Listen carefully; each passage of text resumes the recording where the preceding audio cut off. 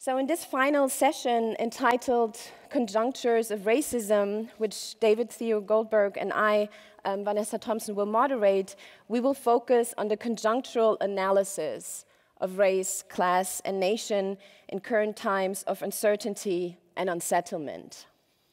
When David and I discussed the themes of this session, the notion of unsettlement came up quickly, also as a heuristic device. In these turbulent times, the notion of unsettlement speaks to the special uncertainty, not just in relation to race, class, and nation, but at their current and genealogical interface. At a time of global unsettlement, in which we see the repetition of earlier structures and atmospheres of authoritarian nationalism and its relation to neoliberal racial capitalism and the restructuring of the global economy, and we also see the global expansion of securitization and punishment of racialized, gendered, poor, and subordinated communities, as well as the geopolitical murderous structures that dispossess millions of people, and the retching of the earth, if we use a Fanonian nation to think about climate change. In these times, a rereading and actualization of Balibar's and Wallerstein's race, nation, class is more urgent than ever. And not only to theorize and critique the current workings of the capitalist world system and its socio-political formations, but also to unsettle the racial, social, gendered contract, as was pointed out yesterday, and to strengthen and further develop modes of resistances. How are racisms produced and reproduced in global capitalism today? How do we re-theorize the relation between already existing uncertainties between race, class, and nation? How do they draw on gender as constitutive for racial capitalism, racial liberalism, and so-called post-racisms? How do race, class, and nation impact reproductive and productive relations of global capital? And what are the current conjunctions of racism in view of the changes of the nation-state system on the one hand, and what would a rereading of emerging fascisms look like through the lens of race, nation, class on the other? Now, these are questions we would like to address in the course of this final session by also picking up strands and lines of thought that were important or could not be discussed enough in the last two days. And we will focus on this conjunctural analysis through the notion of unsettlement. While departing from a discussion on the current conjunctures of racism with regard to class, relation, and increased nationalisms, we also want to move toward counter-strategies and modes of resistance in these times of global unsettlement.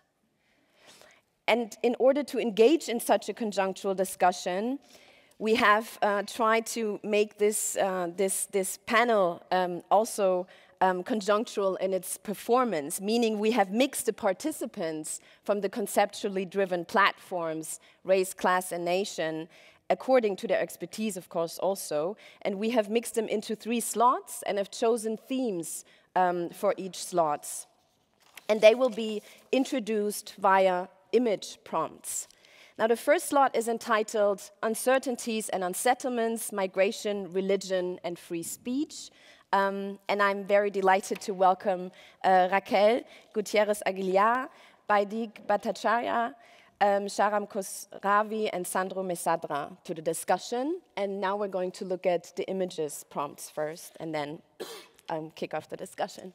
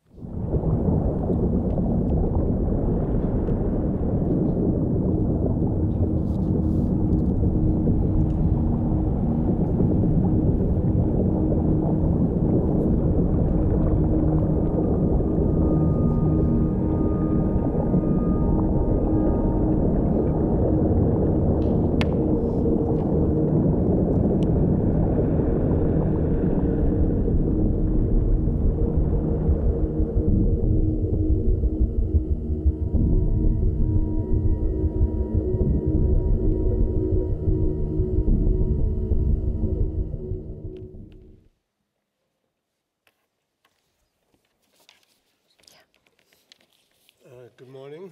Welcome to a warm and windy Saturday morning. So I just want to add a question to this particular session that we have at the table now, and it's about the concern around what Philomena Essed has called entitlement racism.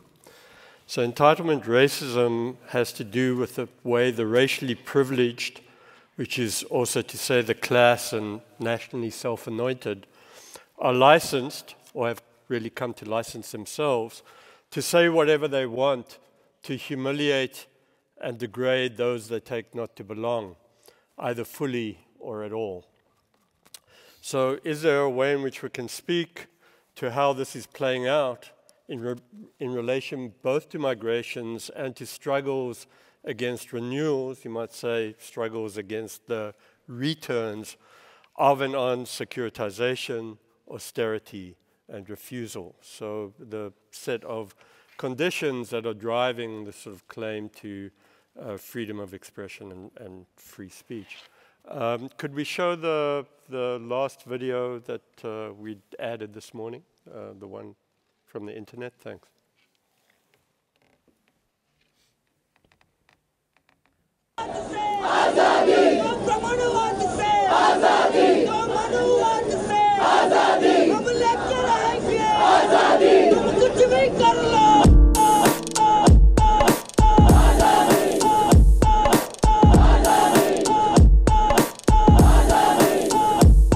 तेरा पिंजरा जंगाल खड़ा किवें मिठू जाना तेरा पिंजरा ओ तेरा सुख जाना विच चोरी दाना किवें मिठू जाना तेरा पिंजरा ओ तेरा पिंजरा जंगाल खड़ा किवें मिठू जाना तेरा पिंजरा ओ तेरा सुख जाना विच चोरी दाना किवें मिठू जाना तेरा freedom freedom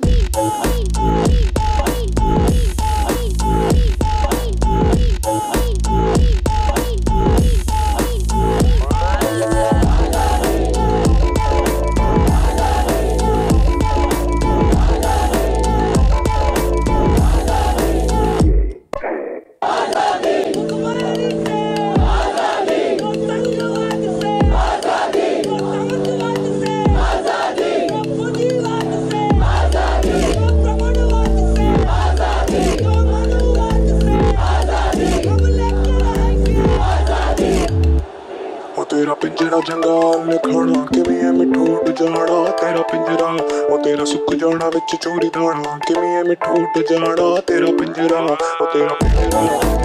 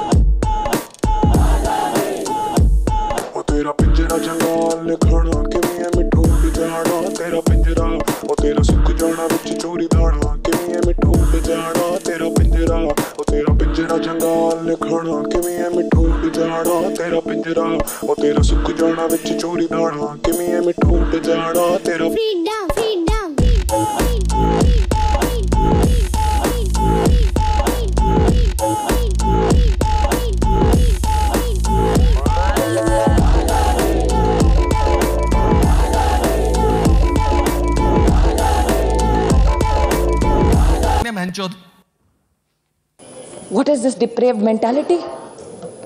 I have no answers for it. I have no answers for it.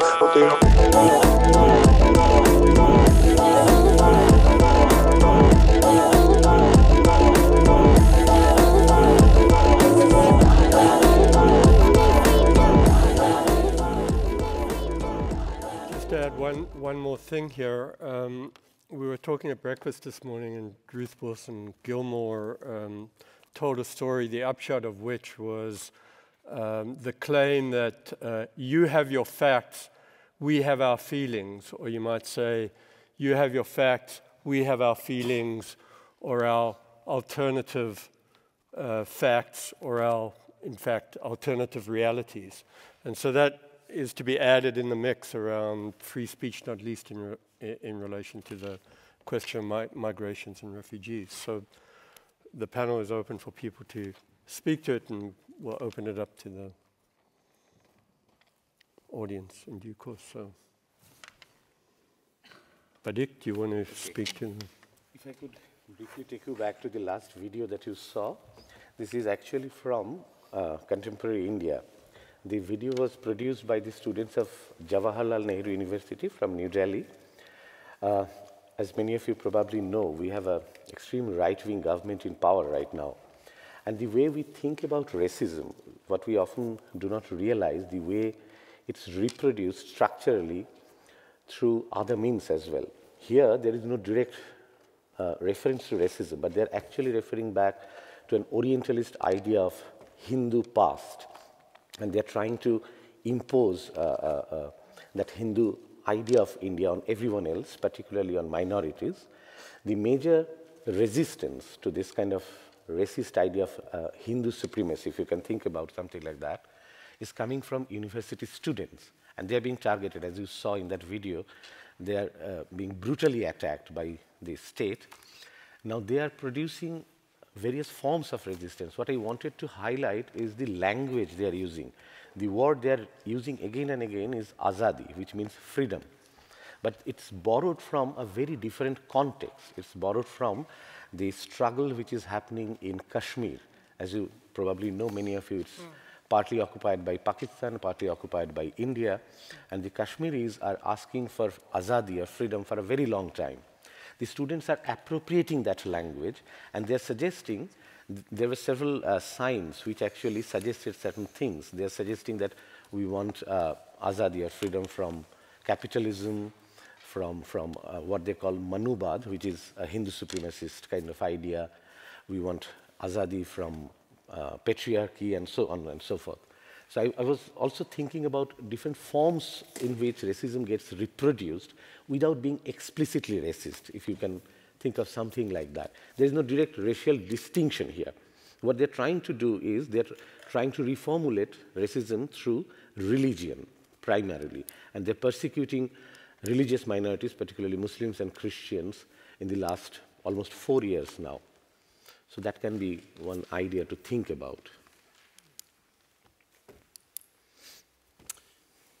Yeah, 2 minutes. Borders, freedom of expression, azadi, Persian word for freedom. Yes. You also could see this azadi in refugee camps, through the Balkans, in the Greek, when asylum seekers, migrants write on walls. So they link, and also and fitah in Arabic for openness, which people in Damascus has been shouting about.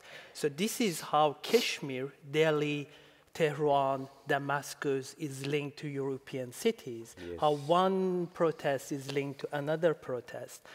And how these people, you show that cross borders without papers, they practicize a political agenda. They practice as a political movement. They protest. They don't recognize, hundreds, thousands of people don't recognize borders. And this is very, very, for me, is a political manifestation.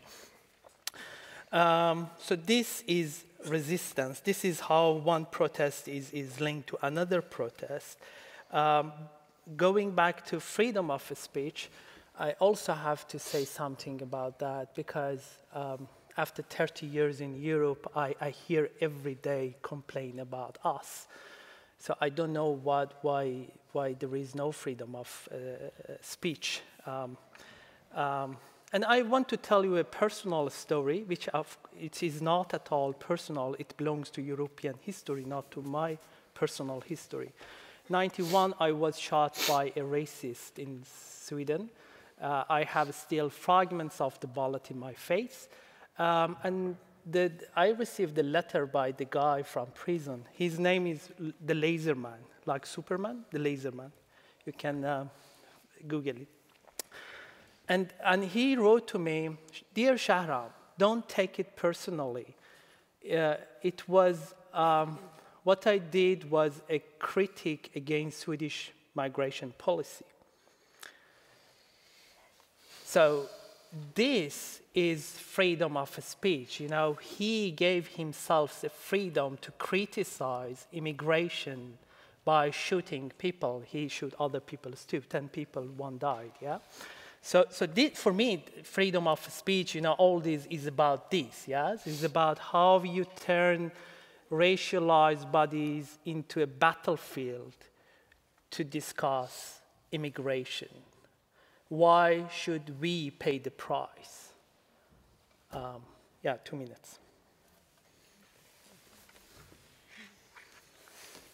Well, I really don't know what to say, but hearing you, I was thinking about Mexico, and the point I want to stand is how, I mean, Mexicans migrate, a lot of Mexicans migrate to the United States, and now we have this Trump affair that he hates Mexicans, and Mexicans are going to be sent back and all that.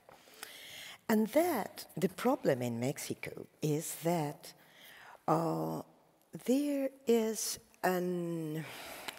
it's a moment where a very odd nationalism is being settled, because people that are actually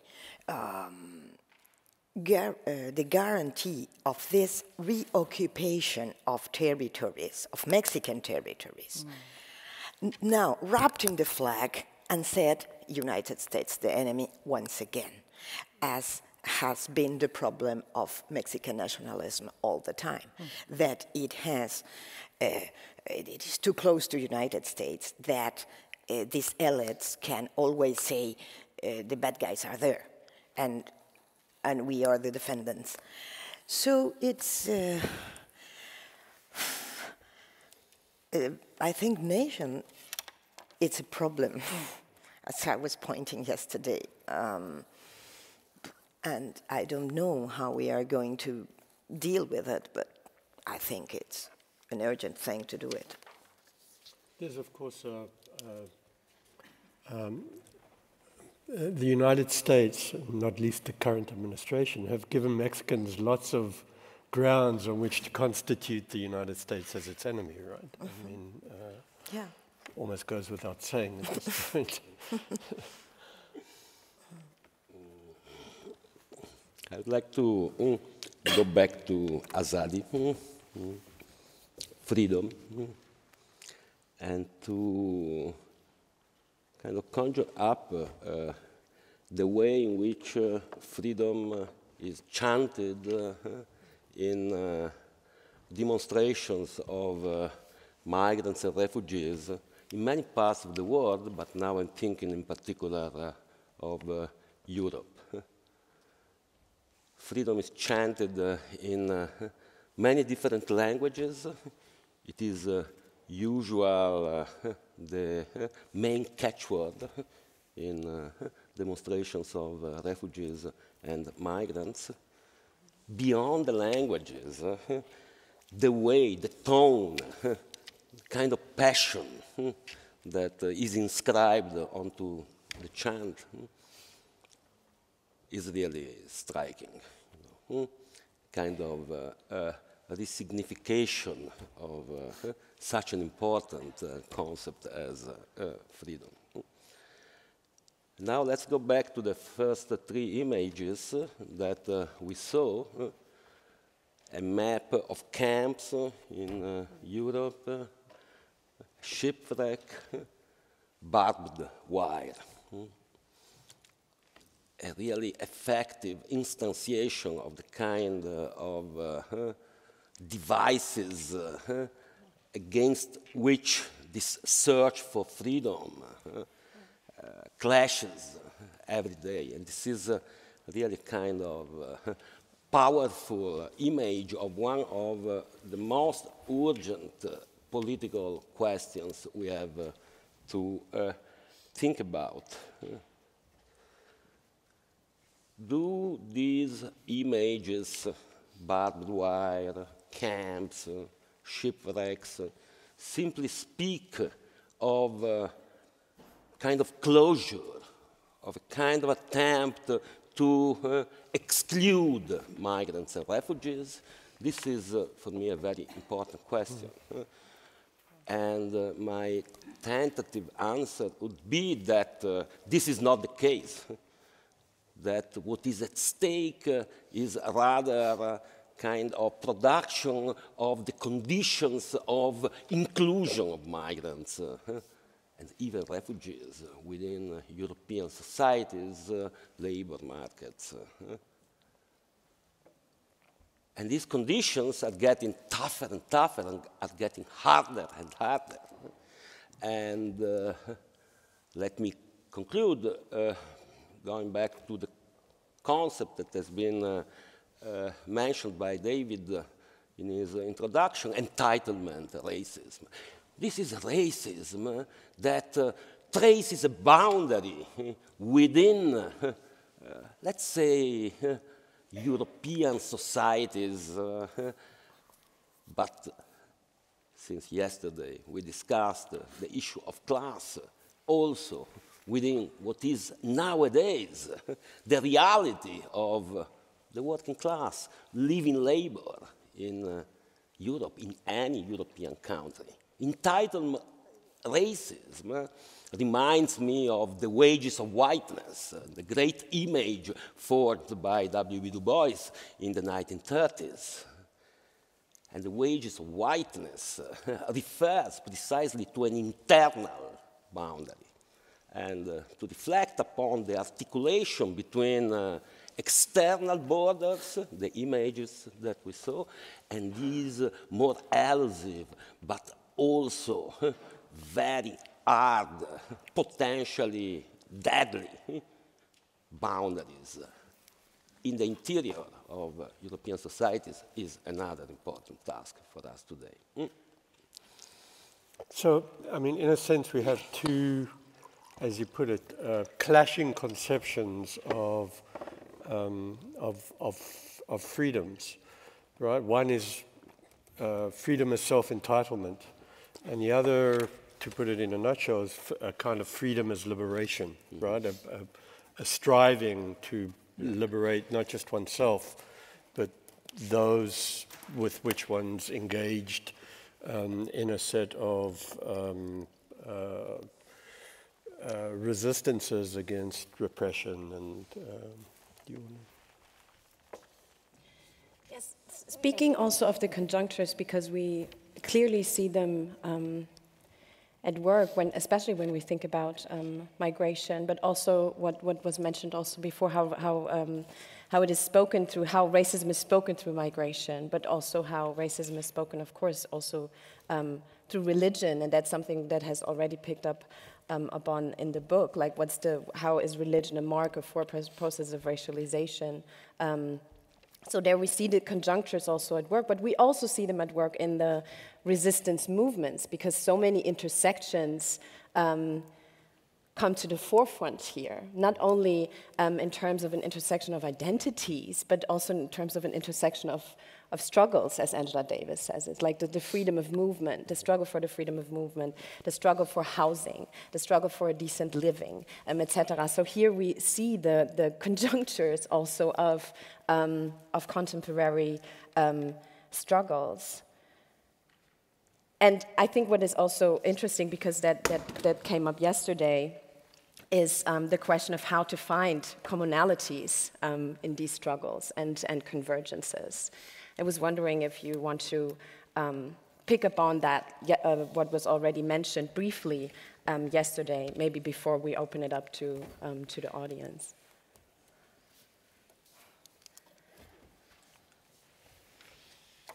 I want to put a point in the table. I want to put the point of war that has everything to do. I mean, I can't think about your question in this very moment without thinking that we are in a war. I mean, in Mexico, we have an ongoing war. And the numbers and the figures say it, although we don't think about it like that. And that is a problem. And, well, in Syria there is a war, and in other places in the world there are actually wars. Wars that have at least three things. They are amorphous. We don't know who the enemy is.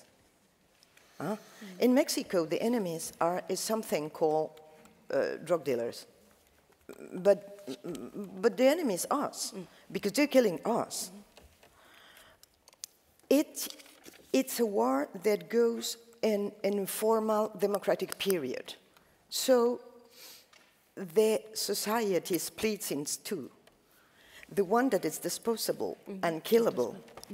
Killable, I don't know if the word it is, but and the one that is not. So you kind of see two realities all the time.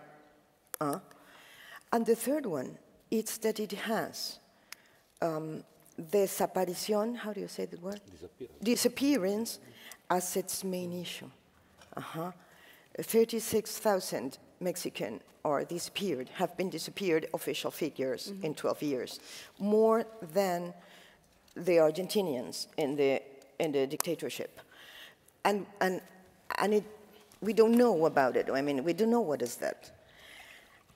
And even though there are struggles on that, and even though we are trying to figure out how to manage that and how to stop that, so perhaps this racism thing,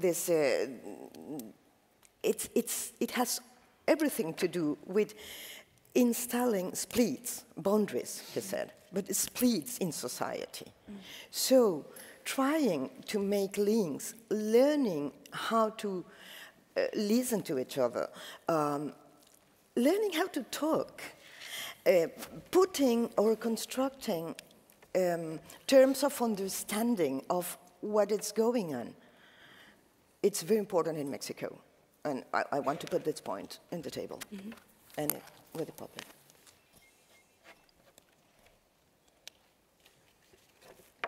I would like to open it to the audience, as we only have maybe 15 minutes left before we go to the next slot. So please feel free to ask your questions, and we will collect questions, and then.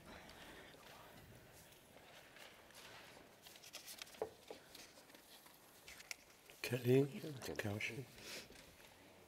Kelly, go. I'm very struck, Raquel, by what you just Can you speak? Have a microphone. I'm very struck, Raquel, by what you just said about the, and I think this is very much part of our current condition, not only in terms of how we as intellectuals define what's going on, but also how we, as scholar activists or activist intellectuals, figure out how to respond, and what would be the terms of engagement. And I think you define something much more general than the Mexican case. The devolution of violence of the problem, not to something that we can define in terms of the 20th century, right? In terms of, you know, the bourgeoisie, the capitalist class, the German aggressors, all of these terms that were used throughout the 20th century to define quite easily. I mean, maybe they were not as appropriate then, but certainly now they're definitely they no longer hold as an appropriate way to define what the problem is. So I think, you know, what you define in Mexico about the drug dealer being the enemy, it describes a much more general condition where we no longer have the condition of the World War, where there are enemy fronts and the capacity to engage with certain kinds of rules of war and terms of engagement. And these have been pulled out from underneath us, such that the enemy becomes the neighbor, the enemy becomes something even in ourselves. And I think this is there's something about the neoliberal condition that allows that inheritance to take place at the level of of these very micro details or micro processes. And so, I mean, there's a lot more to say, but I think what you define in Mexico is in fact a condition, even in those of us dealing with students who are, I don't know how many of you have students who come to your offices and come to consult much more about mental health problems than about the content of the curricula, right? That there's levels of depression and anxiety and trauma that our students are feeling at the level of their bodies. So I receive many more doctor's notes than I receive, you know, drafts of papers. So there's something about that devolution and the experience of that anxiety and depression and trauma and problem in very small ways that I think we need to talk about more generally.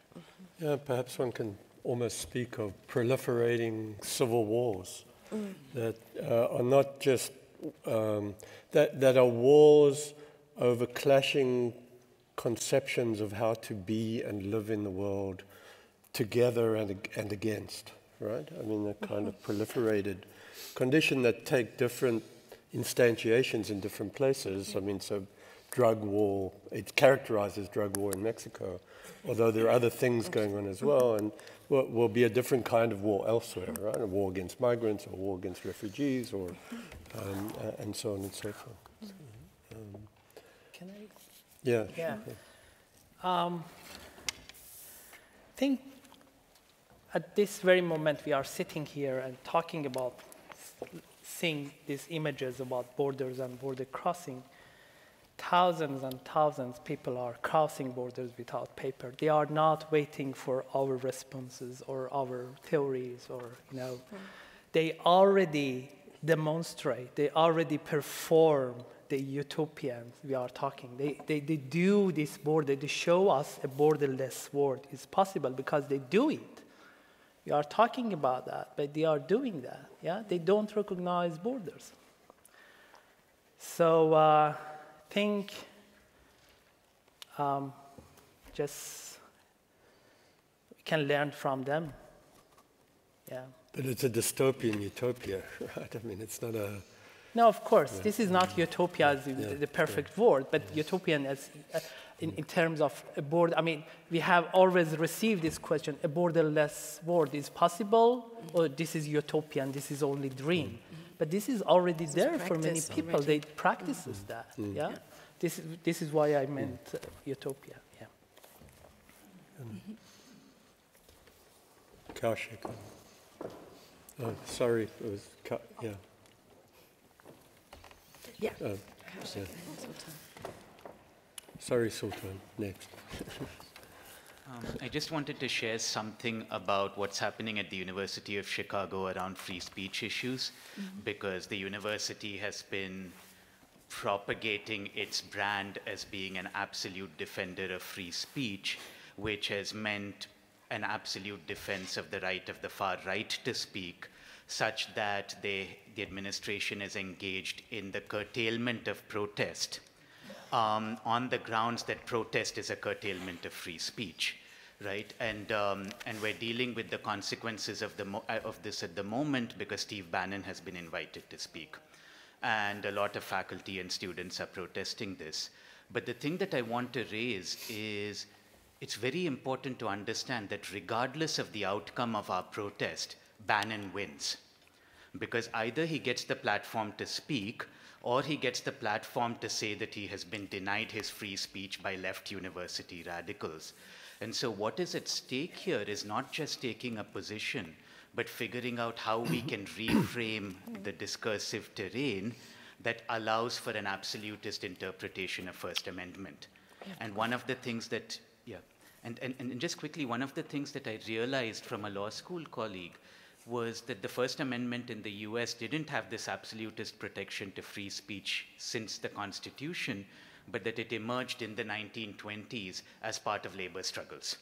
And that in the 1930s, the ACLU then had to take a decision as to how to then accommodate Nazi speech in the context of how do you use free speech as a way to keep open the possibility of labor organizing but then also have to deal with fascist organizing that was happening. And so it's that's the structure of the problem I would like to think through. Thank you. Sultan. And then Manuela. Yeah, maybe we just collect some questions and remarks.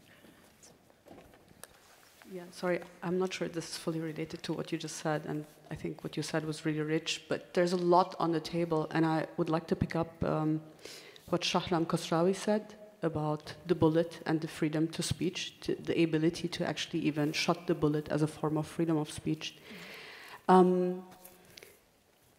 Given that we've been talking about race, nation, class, what we're seeing today is really the power of the state. When we think about the nation-state form, here I feel we kind of naturalize the state form, the ability to injure through the state, through the rights of the state, and also the ability to actually align oneself with the state project as part of the majority, as part of someone who says, even if you overstep our boundaries or if you come here with a visa, I myself, as a citizen who feels entitled, have the right to do this kind of act. So I'm thinking here, how does actually the idea of nation become really, if we think of nation as something more like society, right? Like in these protests, that these people have a common voice, they have a common claim, but yet they get disrupted as the wrong nation. They're not the rightful nation because the state has a different project for the nation. So I'm wondering, like, how can we complicate this relationship between state and nation if we can see there is a certain group that can have that right to actually incite hateful speech and still gain all that access to freedom of speech, or even act violently and still justify this action, while someone else who oversteps these boundaries in order to say, I need protection from violence, is seen as a rapist, is seen as a disruptor, right? So I wonder, like, who gets kind of positioned how and where, and who privileges from this nation-state form. Maybe we can think here about the state even further critically, like even in disjunction from the nation. That's a plea, actually. Manuela.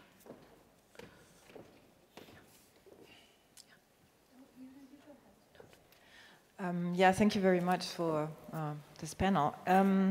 I want to say actually two different points. One is on the question of freedom of speech, which I think plays out quite differently here, because it's not so much discussed as a topic of freedom of speech, at least not in Germany.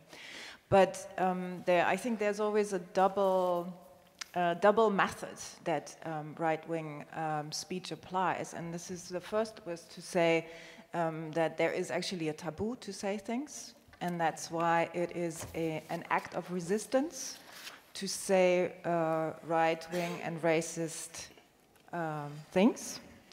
But then there's something that I found really useful to understand this, and this is in relation to what Mark Graham was basically describing yesterday in terms of the digital economy, and how we have talked about this as disruptive economies. So economies, I mean, Mark said at some point, it is actually not really legal what people are doing, and they don't feel that there is any and the workers have no option to somehow they don't know where to turn to ask for their rights, their labor rights, and that is an analogy to migration and to migrants, in my understanding.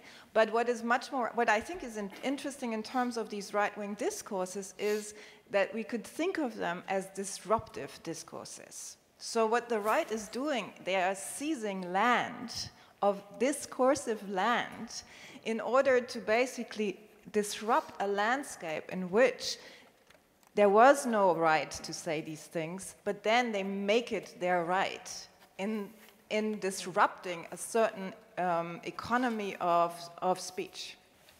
And then usually, I mean, what we see here is they say things, then they basically turn back and say, oh, we didn't mean it. and we didn't say this, and this is actually not what I have said, etc. But by having disrupted this first, with this first disruption, and that is basically the technique in which they seize land and are able to speak out what wasn't been possible to say before. And this is something that, we have seen particularly in Austria happening. And in Austria, this has happened to a degree where now we have a right extremist government. And this may be considered, a small country in Europe, but it is a country in which we see almost a coup d'etat happening at the moment by the right. So, speaking of dangerous. The other thing is that I would like to go back to what Shahram and Sandro have said, also because there's long commitment in Germany to speak of exactly these issues. In the late 90s, I had the pleasure to be part of a predominantly migrant, anti-racist, national-wide group, and the way we have organized ourselves was, in the first place, to understand the heritage, or basically find out about the history of anti-racist resistance by migrants in Germany. So what we needed was a knowledge, and what we needed was a history in order to build up on what we then had to understand in the new conjuncture that we found ourselves in the 90s.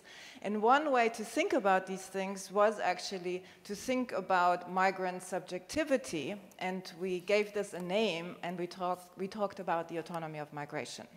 And that was in the late 90s. Okay, so just to make it short, and I stopped then, is that as much as, and because there is a commitment to this idea of migrant subjectivity, so this is where I speak from, we also then tried to think about it strategically. What does it mean to then organize a politics on the ground that somehow puts this utopia into a concrete setting, and this is migrants' existence, presence, and lives in Germany? What does that mean? So, of course, one of the things that we came up with was the language of rights. Yeah? The entitlement of rights to people that have no rights. And to say that there is a gradual connection between those who are undocumented to those who are migrants of the second and third generation. And the idea was to speak in this sense of the legalization of people that would not only affect those undocumented, but also those who were there in the second and third generation. One last sentence. I don't know if it worked.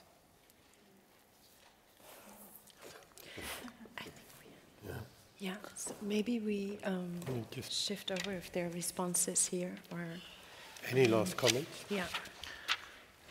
Would you like to start? I think it's also important to recognize that with reference to racism, this freedom of speech, what happens to the freedom of speech when it becomes a minority voice, right? It's not a popular one. Not necessarily everybody supporting the popular one are racist, but it's not a popular one. How do you articulate that anxiety? How do you articulate that kind of argument? For instance, I can give you just one last sentence, one example from India. Our current government is imposing a system where all of us, 1.3 billion people, should have one unique identification number and a card. Everything else in our life should be related to that. Apparently, it's a way of weeding out corruption. As a result of this project has widespread support. It's a popular project. Not necessarily everybody who is supporting that project would vote for this government, but they are anti-corruption, let's say. But there is also a real fear that this is actually a mechanism for persecuting minorities.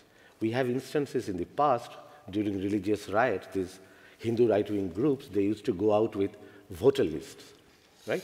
Which will give you the names and addresses of your Muslim neighbors. Very soon, they will probably use this database, which will give all the details of your Muslim neighbors. So how do you protest, or how do you, say something against it, which is a popular project, not necessarily, supported by virulent racists, but at the same time you see the danger, and what happens to your freedom of speech in a situation like this? That is something probably we can also think about.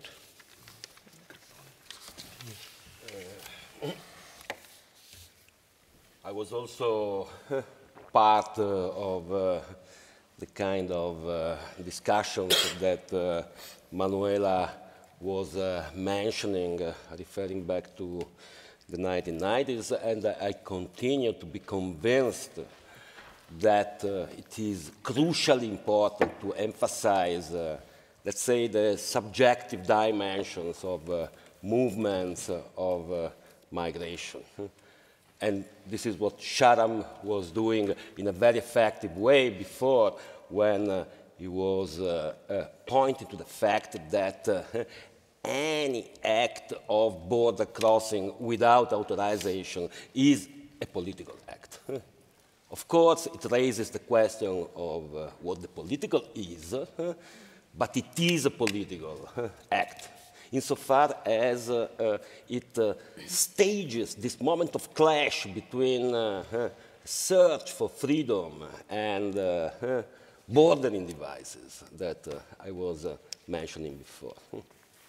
Does it have to do with a utopia? Well, I don't think utopia is the best word to characterize the political nature of that act.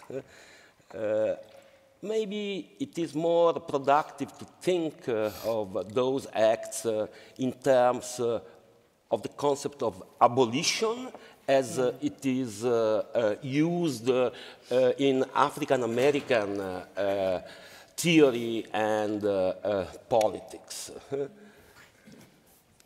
If we use the notion of abolition in this case, then it is maybe easier to connect the political nature of the act of border crossing, of crossing an international border, with the everyday struggles against the internal boundaries that I was mentioning before, and this is crucially important for me. And if we connect the act of border crossing with the daily struggles against internal boundaries, then we have maybe a kind of productive angle on the intersection of struggles that was mentioned before, and even on the possibility, the actual possibility of building a solidarity that is not predicated upon kind of easy image of what solidarity is. A solidarity that is predicated upon multiple struggles against the multiple boundaries that divide us. Thank you.